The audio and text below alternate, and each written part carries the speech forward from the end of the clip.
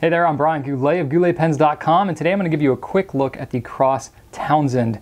This is Cross's flagship pen, easily their most popular and recognizable pen out of all the ones that they have. And I would say it's kind of the epitome of the professional's pen. Very professional looking pen. It's even used by several of the US presidents to sign bills into law. There are currently 7 models available in different finishes of the Cross Townsend. There are 2 that have a steel nib, the lustrous chrome and the metallist. And then there are 5 that have 18 karat gold nibs. There's the 10 karat gold, the 20th anniversary platinum plated, black lacquer with gold, black lacquer with rhodium, and this gorgeous quartz blue lacquer, my personal favorite. Holding in my hand, it's got a smooth grip with a slight taper towards the tip, and it has almost no step at all, so really anywhere you hold this pen, it feels comfortable on your fingers.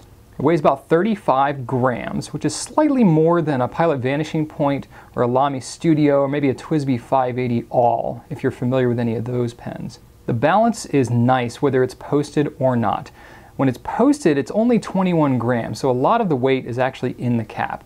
But even though most of the weight there is in the cap, it posts pretty low, so the balance feels good even when it's posted if you have big hands. If your hands are slightly smaller and you hold it closer to the nib, it might feel a little bit back-weighted. Now because there are 2 different nibs on it, it's got a little bit different feel depending on which model you're getting. The ones with the stainless steel nibs, it's available in a fine and medium. And it actually writes quite smoothly. I'm pretty impressed overall with all of the Cross nibs, but the one on the Townsend is a little bit different than you see on some of the other Cross steel nibs like the Botanica, the Century 2, and the Classic Century. It's not quite as wet as those other ones, so I actually kind of like this a little bit better than those for that reason. And if you're using the 18 karat gold ones, that's available in a fine and medium as well, and it's very, very smooth nibs.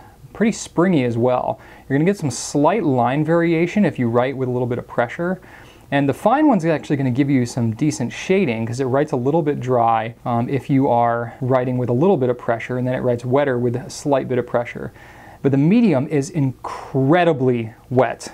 And it's almost stub-like too. I can't stress how unbelievably wet this medium nib is.